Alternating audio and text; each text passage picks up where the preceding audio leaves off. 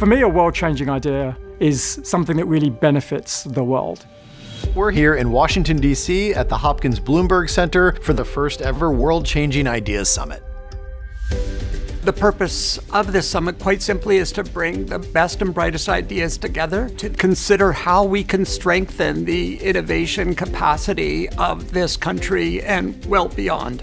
We were able to deflect an asteroid over 6.7 million kilometers away. The Waymo driver is better than average human driving on a variety of safety dimensions. We're using generative AI to design antibiotics that will outpace antimicrobial resistance. These game-changing ideas, these innovative breakthroughs only happen through people working together. The interplay between government funding, academic research, and industry is what drives innovation in this country and beyond. I can work much more closely with industry. Instead of taking 30 years to get to where this thing is useful, I can now get there in a much shorter time.